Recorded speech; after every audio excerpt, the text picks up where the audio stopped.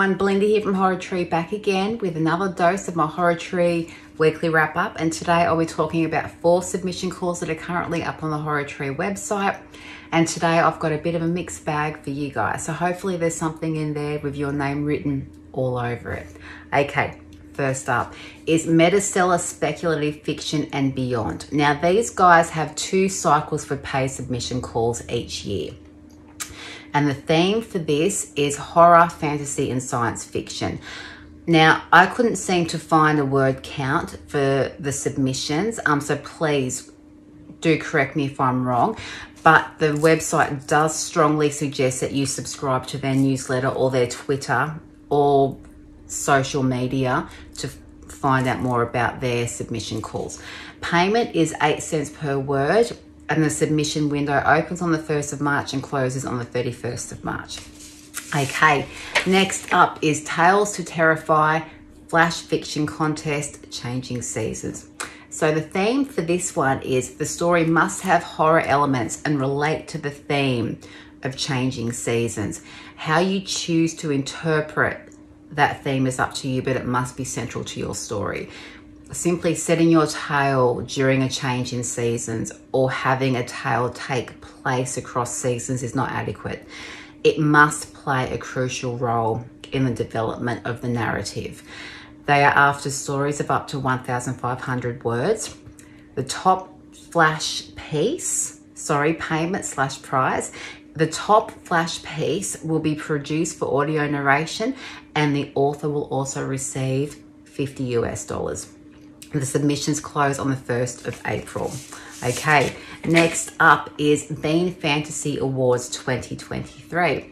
Now, the theme for this is fantasy, and though all fantasy genres are open, such as epic fantasy, heroic fantasy, sword and sorcery, contemporary fantasy, etc., they want to see adventure fantasy with heroes you want to root for, and with warriors either modern or medieval. There's no entry fee, but only 1 submission per person and no reprints for this one. They are after short stories of no more than 8,000 words. Now the prizes, there are too many for me to list here, but I can say there is a trophy involved and cash prizes. And the submissions the contest closes on the 30th of April. I strongly suggest you get on the website, guys, check out exactly what they're after and check out the amazing prize pool. It's great. Okay, and next up, last but not least, is Tundra Swan Press, The Haunted Zone. So this is going to be a horror anthology written by women military veterans. So the theme for this is hauntings / to be haunted / to haunt. They're not looking for service-related stories, only that hauntings or haunting be central to the theme. Hauntings of a classic horror nature, as well as other types such as psychological, haunted by trauma, life choices, and similar that take the reader into a dark horror tale are most welcome. The goal is to highlight excellent talent from women military veterans who are horror writers, not for stories to be focused on the military, although you may include the military in your story if you wish. They are after stories of between 2,000 to 4,000 words, poetry of up to 60 lines, and simultaneous subs are okay for this one, and you can submit up to 2 pieces. No reprints for this one.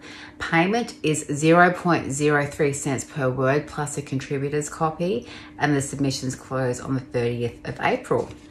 And there we have it. Another awesome week of amazing contests and submission calls. So hopefully there's something there that grabbed you.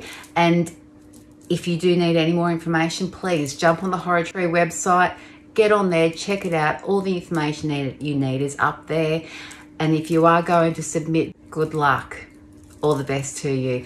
And if you are watching these videos, please, we would love some feedback. We would love for you to hit like, hit comment, hit subscribe. Send us an email. Let us know what you think. Give us some feedback. We would love to hear from you. And until next time, guys, as always, thank you for watching and stay safe, stay cool, and stay spooky.